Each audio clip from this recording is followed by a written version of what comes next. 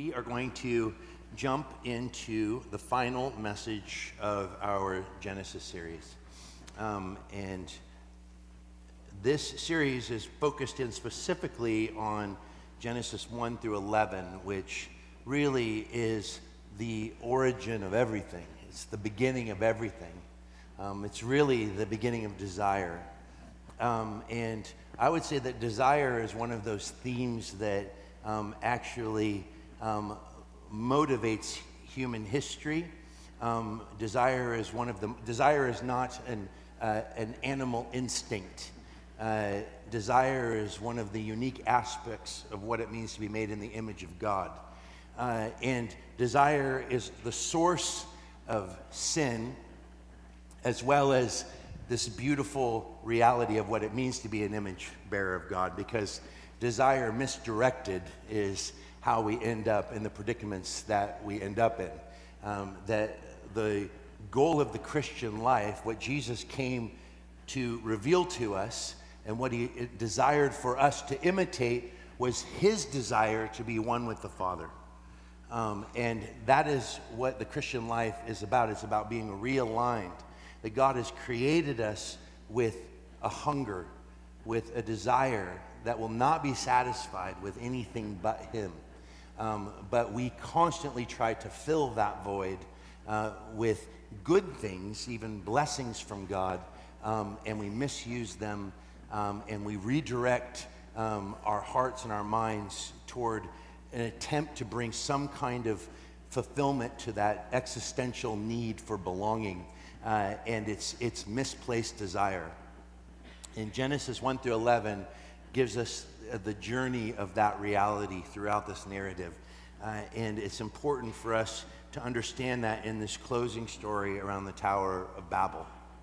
Now, to begin on the Tower of Babel, I want to actually start with its reversal.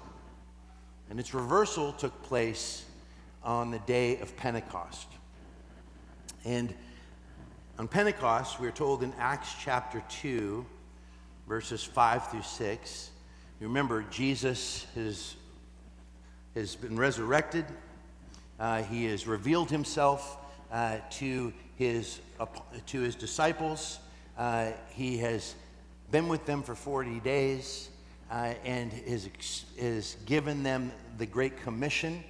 And then we're told in the beginning of Acts that Jesus was taken into the heavens before their very eyes. That Jesus, that we saw the incarnation is God's descent to meet man in his brokenness. The resurrection is Christ's victory over death, but the ascension is Christ returning to that place of glory that he had with the Father before, but it's actually different now because the return is as a man. That the Creator became creature, and what we're told in the Nicene Creed, that God became a man for us. And I think it's important to remember that he lived as a man perfectly for us, and that he died as a man for us, and that he rose from the dead as a man for us, and he ascended to the right hand of the Father as a man for us. And on the day of Pentecost is the fulfillment of that great promise in which Jesus made in the upper room, in which he said, "It is good that I go to the Father, for when I go to the Father, I will send to you another helper, the Spirit of truth. And the Spirit of truth, when he comes, he will bring to remembrance all that I have said, that he will convict the world of sin and of judgment and of righteousness, because he is first and foremost a missionary spirit who is to point the world to its Savior, which is Jesus himself." And I want to set it up with this because we're going to jump into, beginning next week, we're going to begin a short series that will go before and after Easter Sunday on the role of the Holy Spirit. And I think that this is a good ending story in Genesis to actually begin that, because I think there's lots of questions and lots of confusion around the Holy Spirit. But that doesn't mean that the Holy Spirit hasn't been fully active, doing what he's always been doing, which is pointing the world to Jesus. So I love this. In Acts chapter 2, Jesus told his disciples to go and wait for the coming promise. And they saw him ascend. And remember, they were looking up into the heavens. And the angel said, "Why are you looking up? Jesus is going to come back the same way you just saw him leave. You need to go." And I think this is important for us to know. Like man's tendency to look in the wrong direction. Babel actually has that at its source. Let us build to the heavens rather than obey God, which is go into all the world and be fruitful. And there the disciples go to the upper room and they pray.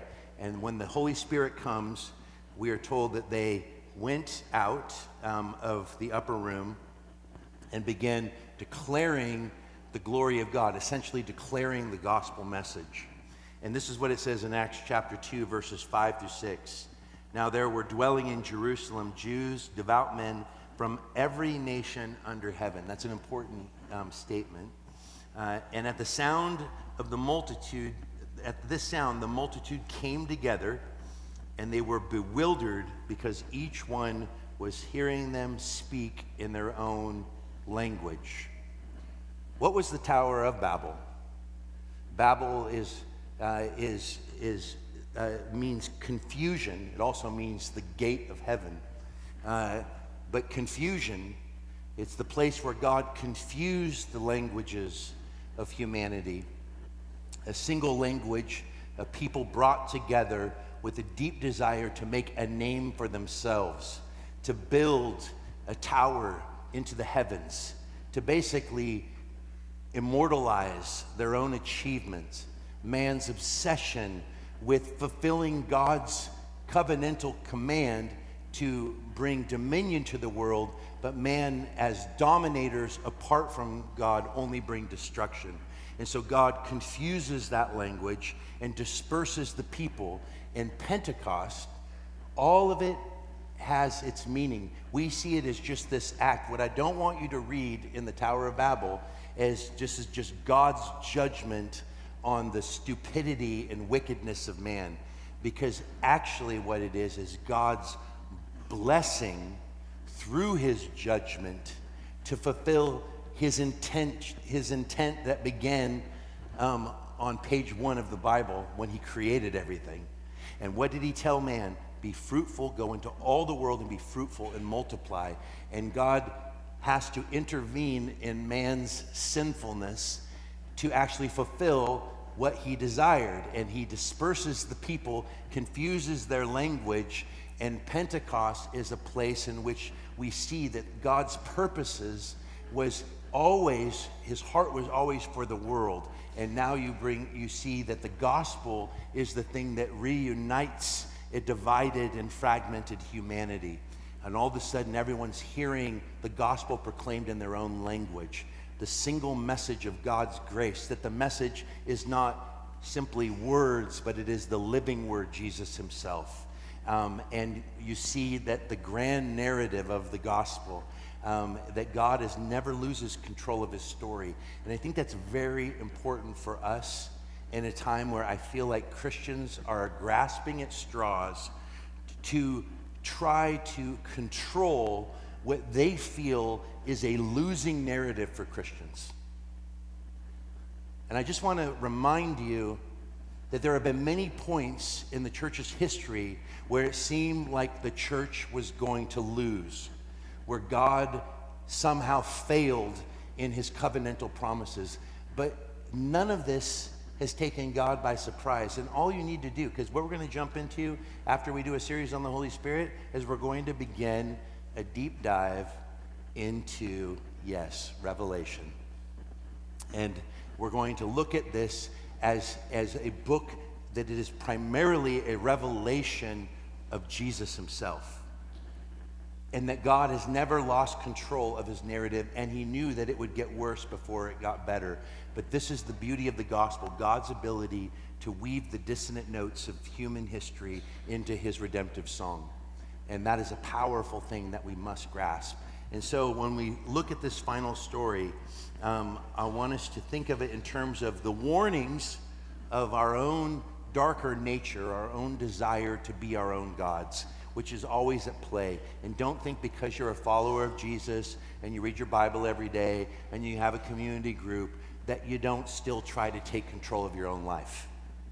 Sin is always at the door crouching, and I promise you, in one way or another, you will open it every day at some point. There is no sinlessness on this side of eternity, but there can be total surrender to the King who is sinless and allow him to be in control of our glitchy, sinful vehicles by which he brings glory to the world in spite of us and through us. So let's jump into this narrative.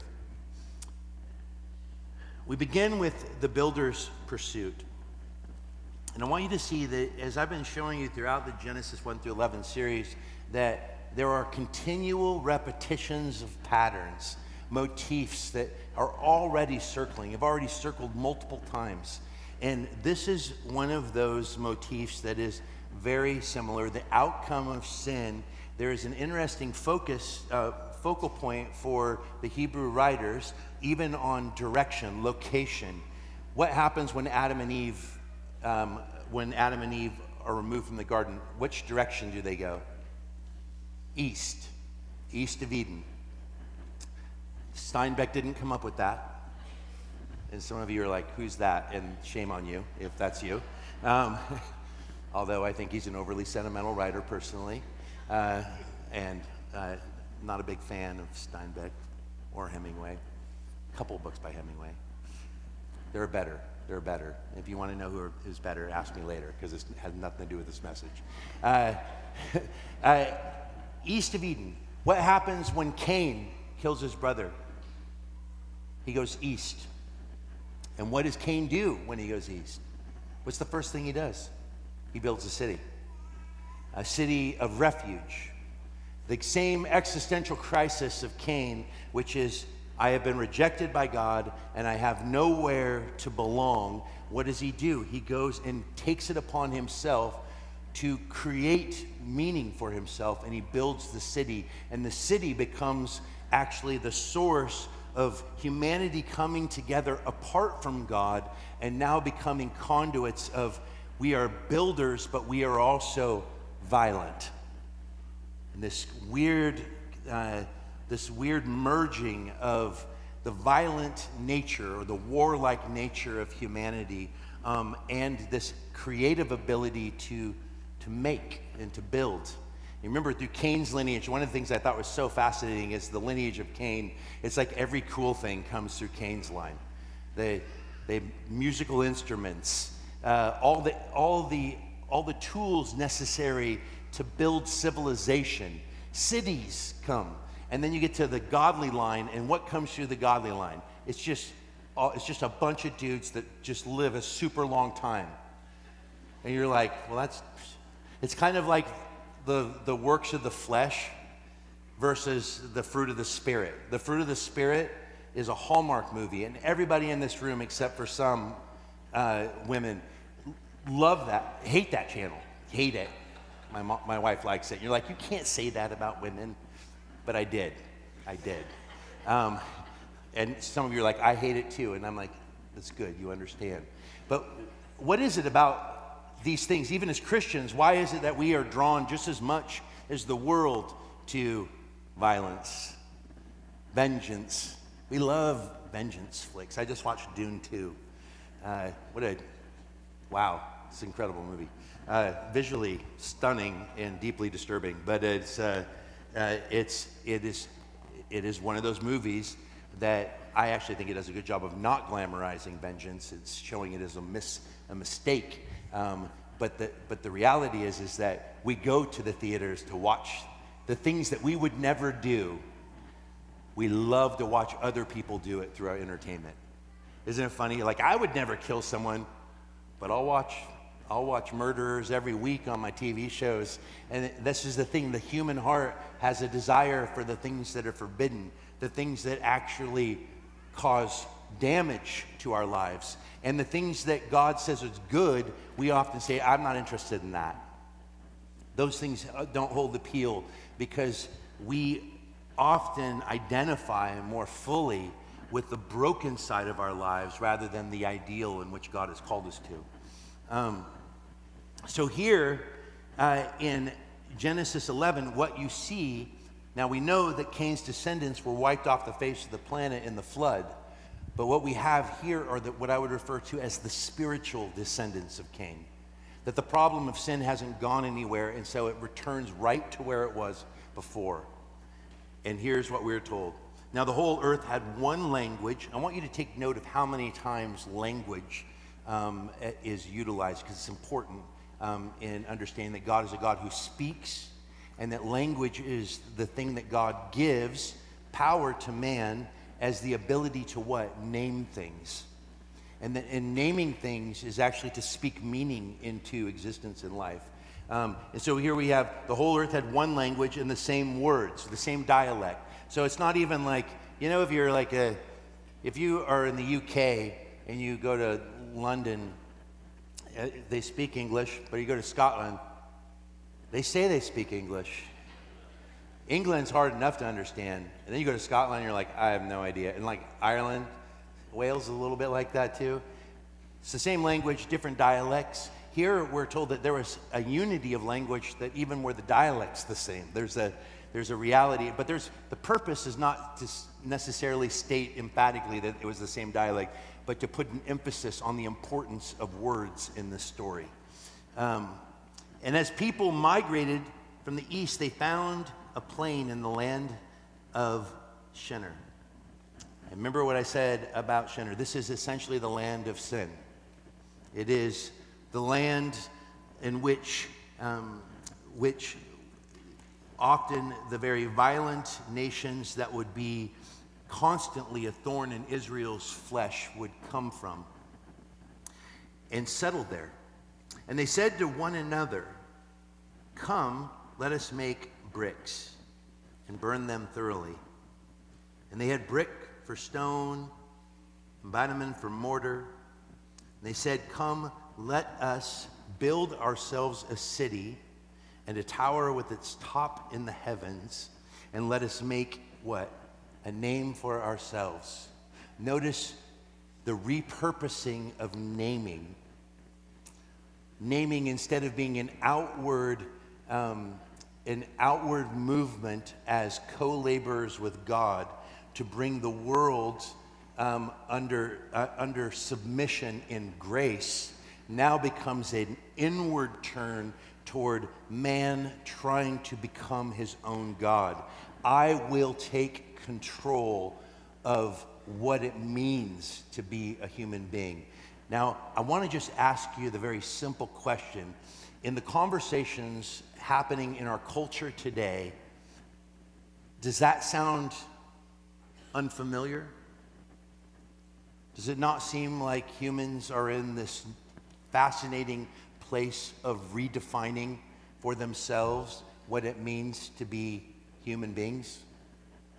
I made a joke a while ago. I saw this article around this whole movement in Portland, because, you know, keep Portland weird. We went from, I liked it when Portland was weird. I really did. And I have rediscovering my love for Portland these days in all of its weird, quirky history. But there was a period, and I still see them occasionally on Hawthorne, but there was a group of self-proclaimed elves. And they all wear prosthetic ears. But then I read this article with them, because this is a movement not just in Portland, but it was this idea that this is the next stage of evolution, of people choosing for themselves, this is who I am on the inside. And that rise of the language that I like to use is that I borrow from Charles Taylor in his massive, very important book that nobody wants to actually read called The Secular Age. James K. Smith actually wrote a small book popularizing many of Taylor's ideas called How Not to Be Secular. But that concept of the rise of the psychological self that is disconnected from reality as we see it. In other words, what I feel to be true is actually the truest thing about me. That doesn't seem that different from what we have happening in this story. In other words, the problem remains. And with every technological advance, here's the thing, we have come to the place in our world in which the physical body, it's very Gnostic in its idea that the thing that is real is the spirit of man, and our physical bodies are things that can be manipulated, literally manipulated through technology to be whatever we want to be. And we see this playing out. It's playing out in our public discourses. And I use the example of elves as because it seems outrageous, but you could actually have surgery to your ears. And if that's what it means to be an elf, you could become one. People do all kinds of weird things. I watched, you guys, I shouldn't admit that I watched this, but you cannot take your eyes off of it. Have you ever wasted time watching that TV show Botched, which is just like botched plastic surgeries? Everyone looks at me like, no, that sounds disgusting. I've never seen it either. I would never watch such trash. But I watched this poor boy try to turn himself into Justin Bieber. I couldn't stop watching it. Maybe it's because I met Bieber's father-in-law, and I was like, I just felt some kind of connection to it.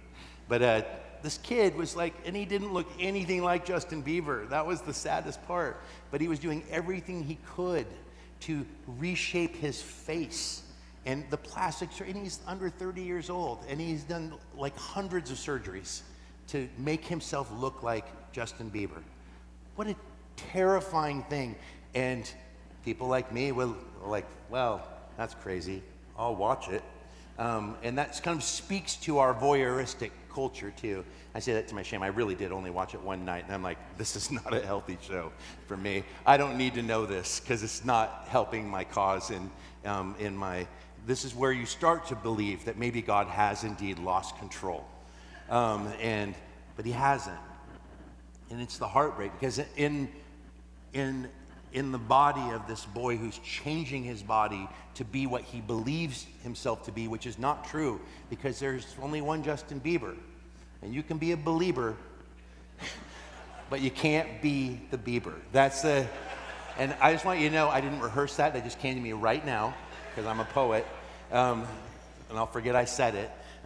But that's, reality is not what's important in our culture, because we are still buying into the same lie that we find at the Tower of Babel. Let us make a name for ourselves. Let us redefine what it means to be human. And what it is, the builder's pursuit is ultimately an existential pursuit of a desire, a right desire, but it's a desire displaced. It is the desire to belong and to actually do something of significance. We want to do something that matters. When I say it's a pursuit of immortality, I'm not even necessarily saying that with some sort of belief that they would live forever, but it is the idea that I can at least create a legacy that will be remembered. But one of the most horrifying facts, because in a day in which technology is the new skyscrapers, if you will, of the world, man's ability to build into arenas that we've never been, we are able to play God more fully than we have ever been able to play. We are able to create new realities. You think about the metaverse and literally a virtual real estate company. There's many of them that exist that are selling virtual real estate for the metaverse. You can buy blocks in Portland right now, and people think that it might be of value someday because of people's new movement toward virtual reality as some sort of augmented reality. This is the ideal. Do you remember when Avatar came out? Not the good Avatar, The Last Airbender, and I only mean the cartoon, but the blue people Avatar. Do you remember they called it the Avatar Blues after watching that? That people was like, I want to live in that world. It's so beautiful. And people experienced depression because it was such an all-encompassing environment. All we are doing now is creating technology that allows us to enter into that world and stay there. And so much of what was science fiction novels even 20 years ago is becoming a reality for us now. And this is the continual attempt for human beings as builders to pursue some sort of kind of mystical meaning out of life, but apart from the Creator, apart from God. Essentially, it's our desire to be God. And it's desire displaced, and it's deeply troubling. I was watching a special on just the rise of social media, but then I was like, God, this is so depressing. And then I'm like, I'm going to read the news instead. Not helpful.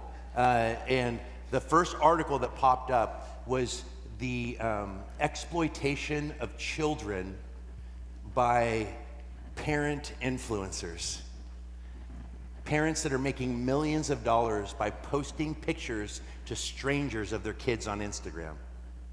And there are no laws to protect the kids or to give them anything. So there was an interview with a girl who was the daughter of, she stays anonymous, but they made sure that she really was a famous influencer's kid.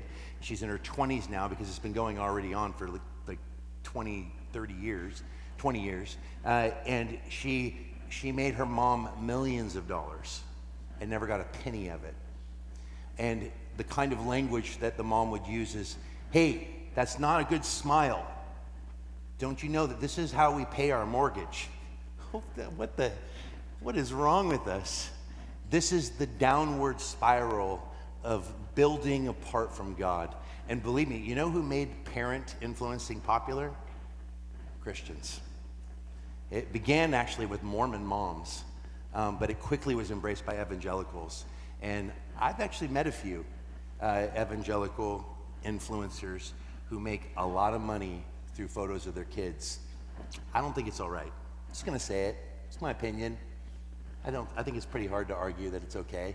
But this is our nature. This is the voyeuristic quality of building ourselves some kind of immortal remembrance. And it's finding our satisfaction in the things of this world rather than in our hope for eternity. And it's a problem. So here they say, come let us build ourselves a city and a tower with its top in the heavens.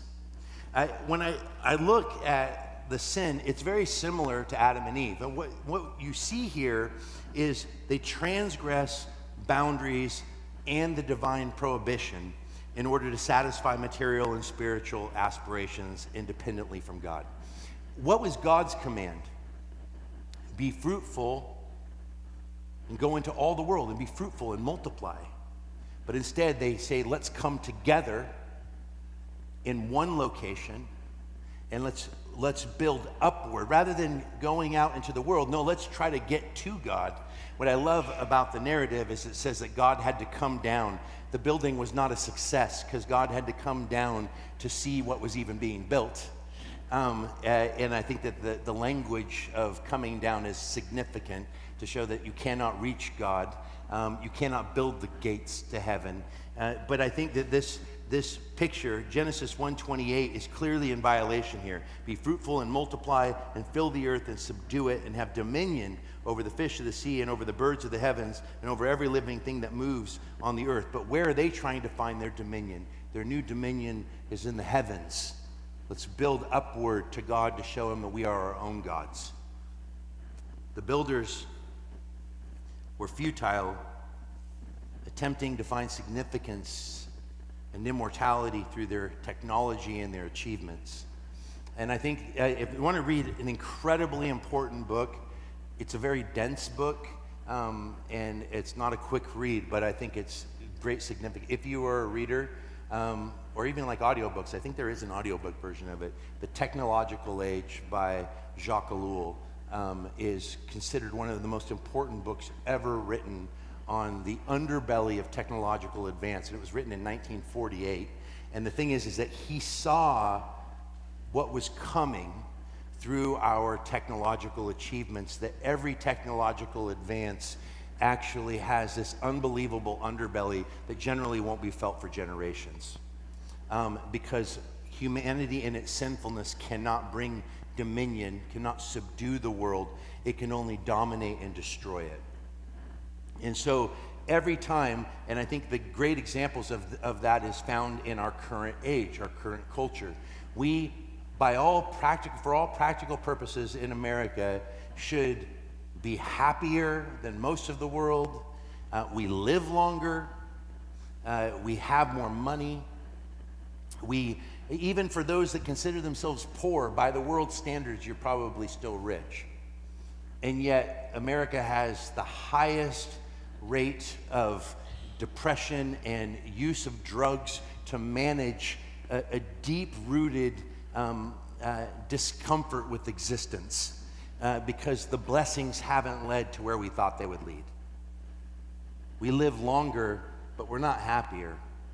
And we have more, but all it does is create a deeper desire for it's never enough. And it becomes an insatiable appetite that is what I refer to as the Pandora's box that was built. And I think there are examples of man's attempt to prove his ability. One of the greatest examples of just human excess, and if you're from this place, it's no knock on you. It's just the way of the world. But have you ever been to, how many of you have ever been to Dubai? Any of you been to Dubai? A couple of you.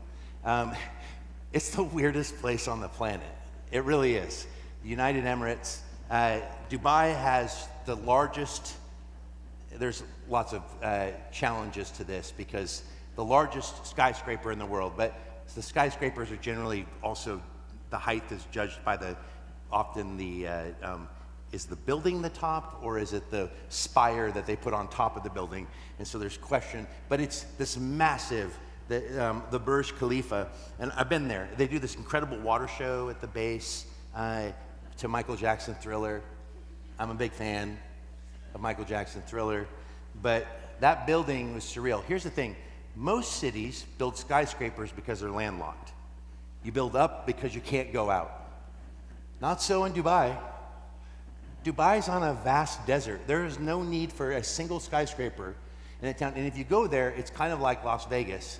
It's like a movie set. And I don't know if you knew this, but most of those buildings, most of those skyscrapers in that city, including the tallest one, are for them vastly empty. Entire floors uninhabited. Because the only goal was that they wanted to build the biggest everything. They have the biggest mosque. They have like the world's biggest falafel. They have the world's biggest mall. And on their billboards, it'll say world's biggest. And it just, to me, it just like reeks of, first of all, it's a Bedouin population that came into oil. So it's a very small population that became unbelievably rich, and most of the population that lives there is essentially slave labor that comes from India and in the Philippines that live in literally like small, weird towns kept separate from the nationals that live there who just collect on oil money, and they don't come out till 10 p.m. It's the weirdest place I've ever been, but it is the ultimate emblem of human excess and this attempt, we will be remembered for what we have built. But it actually doesn't serve any practical purpose other than just being the biggest thing. And I think you're like, that's so dumb. Why would they do that? Come on. America is the home of everything big. When you go to anywhere in Europe, they like laugh at like, why do you need a car that big? Like, because it's America. like I want a truck. I made the stupid choice of like, I'm an American, I'm going to Italy, I'm gonna get a big car. It's a bad idea because the roads aren't made for that. And what I realize is that European countries really aren't made for Americans because we're loud, we're bombastic, and we also have this fundamental belief that we do everything better than everyone else.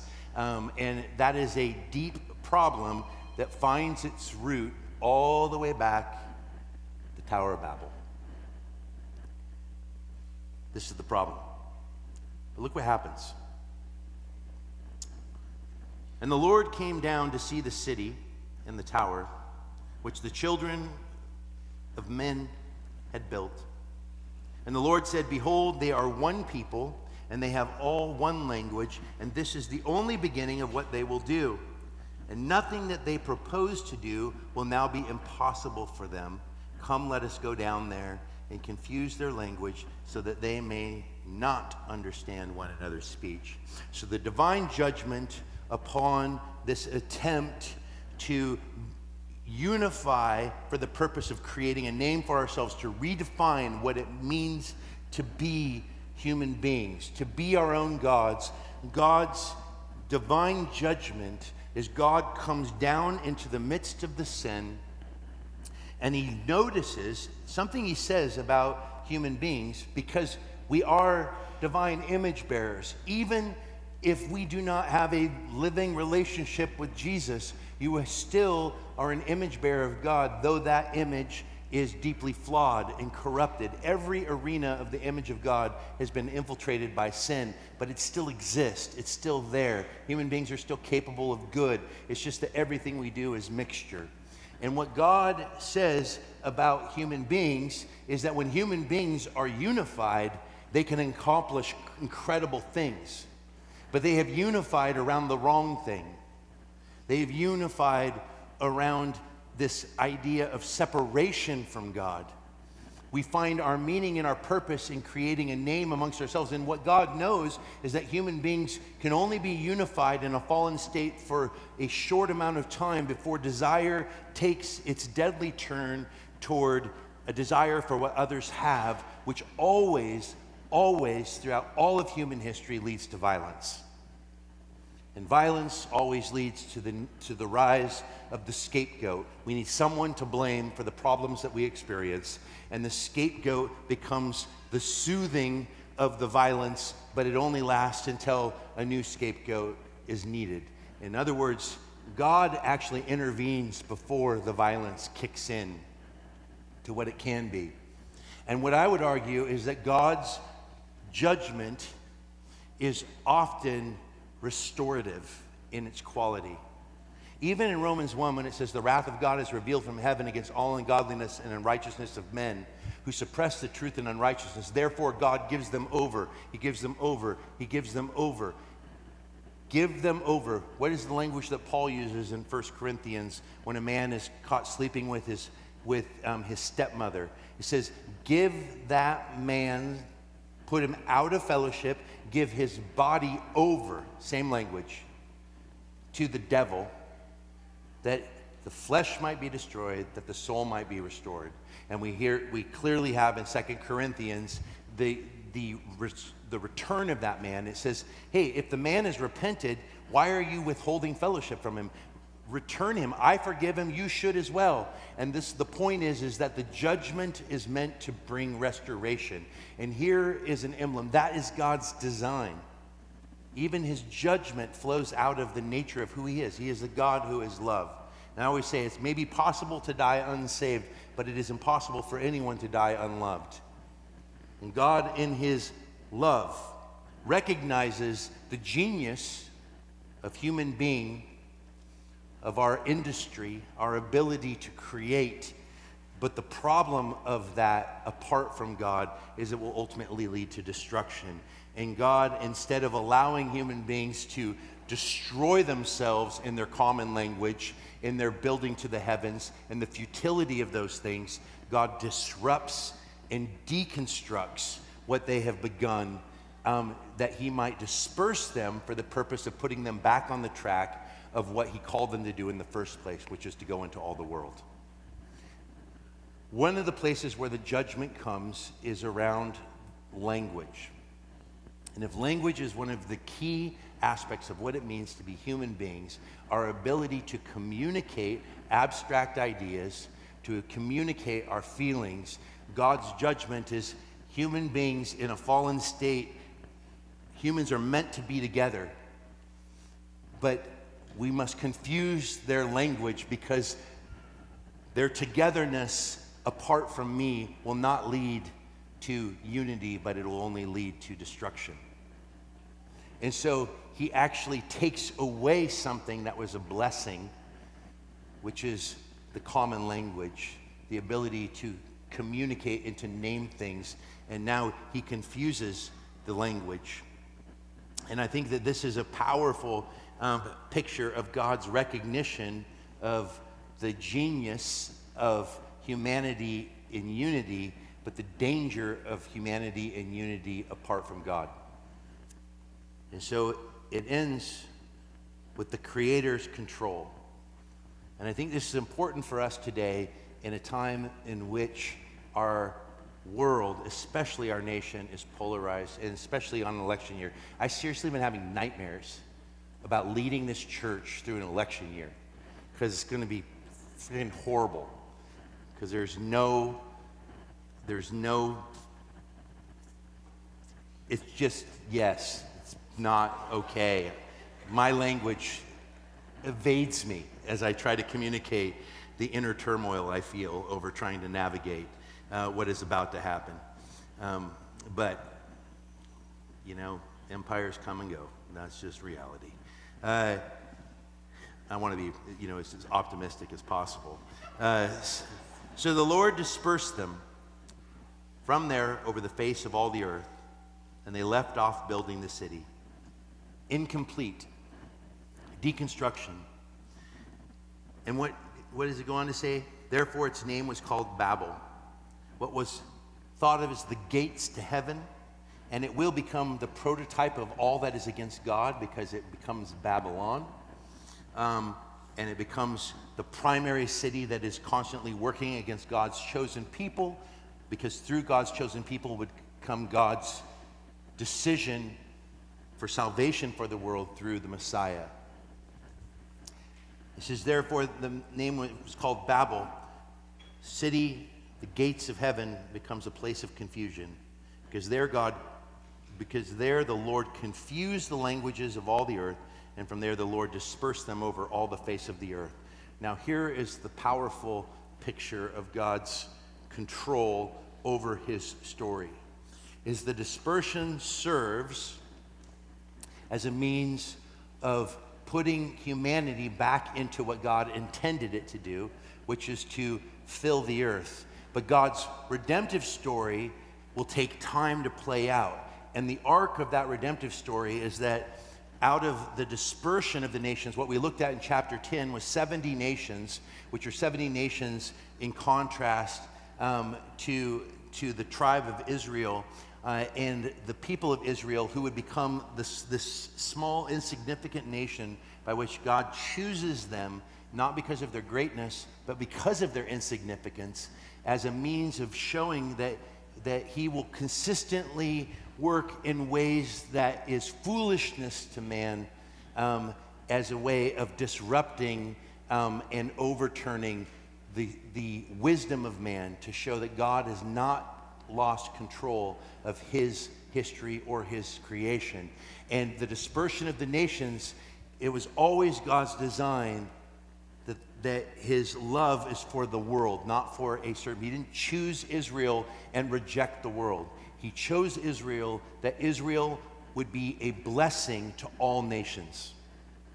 And the blessing to all nations finds its fulfillment in the person of Jesus.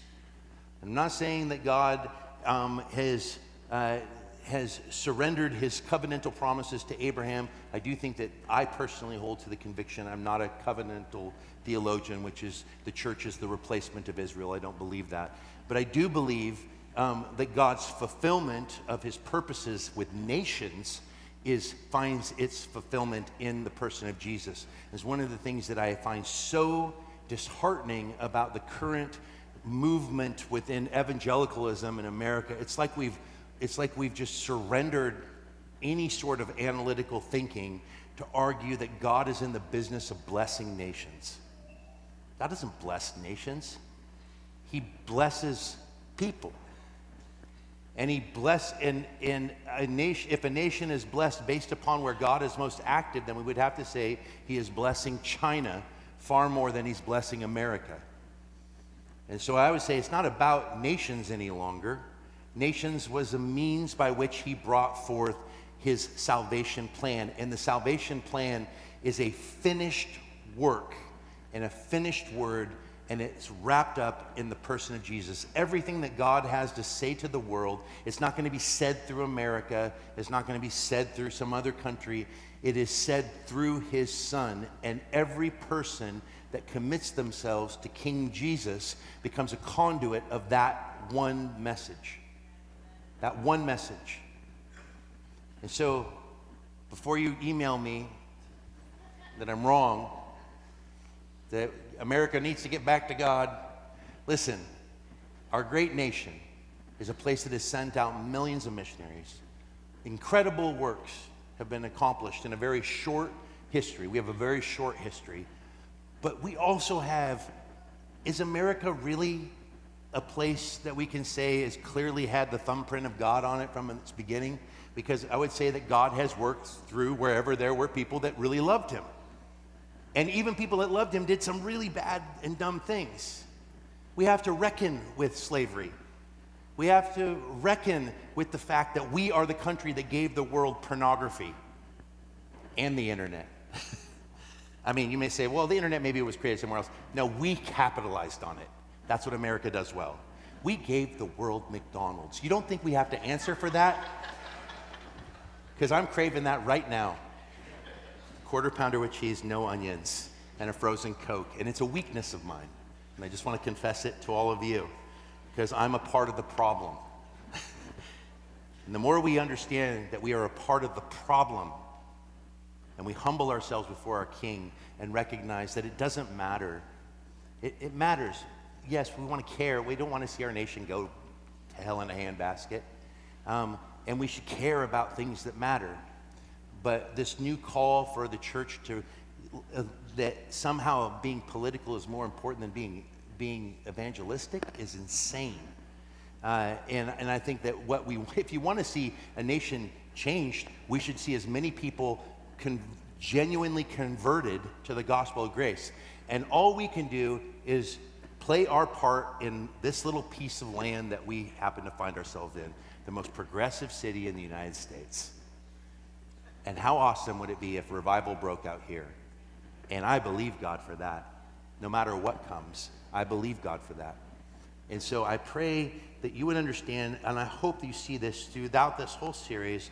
One of the goals is to show that God's intricate engagement with human civilization, his absolute concern and care for every detail, and his ability to fulfill his history and his story in his timing. And what we must do is be faithful until that time comes to its close. So be faithful. Love Jesus. Love your neighbor. It's not an us against them. It's, Lord, we are part of the problem, but as we surrender to you, we can be a part of the solution. And I pray that that's what Door of Hope recognizes. Because God's blessing our church right now. I mean, it's looking more and more likely that we are going to be granted another location, which we've got to start praying and thinking about. But that's the goal, is we want to see healthy, gospel-centered communities throughout the city. And I want to grow not because we've played into a particular group and its obsessions. I think Door of Hope will always suffer because of our refusal to pick sides. And I am happy to suffer that kind of pain, because I think that I would be far more distraught if I collapsed to one side or the other. I refuse to play the right or the left. I want to look up and see my King and go out into the world as he's commanded me. And may we all do that together. Amen? Let's pray. Lord Jesus, thank you for the gospel and its ability to bring transformation to our lives.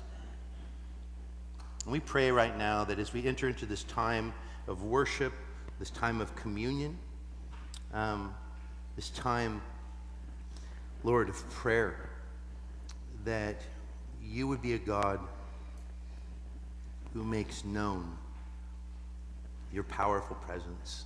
Lord, forgive us for the ways that we collapse under the pressures of a culture that is consistently trying to make a name for itself.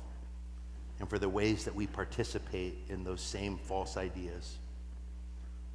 Life is not ours to live as we want.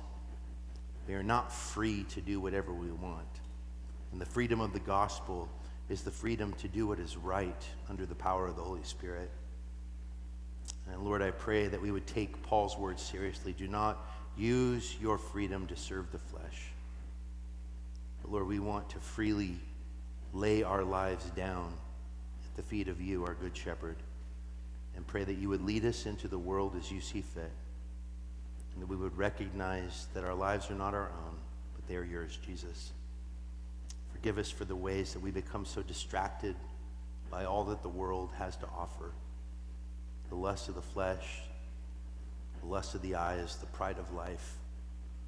Lord, we can feel those pressures. We can feel that weight. I pray, Lord, that we would live life with open hands. And that, Lord, when we build, that we would be building into your kingdom by the power of your Spirit. That, Lord, the name that would be lifted up in our lives would be your name. Lord, I pray that for Door of Hope. I pray Door of Hope would not be known for any particular personality, not me or anyone else, but that it would just be simply known as a church where people really loved you and really met you. And so, Lord, would you bless that? And would you bless us right now with your presence? We humbly come before you, recognizing, Lord, our brokenness and our need for you. It's in your name we pray. Amen.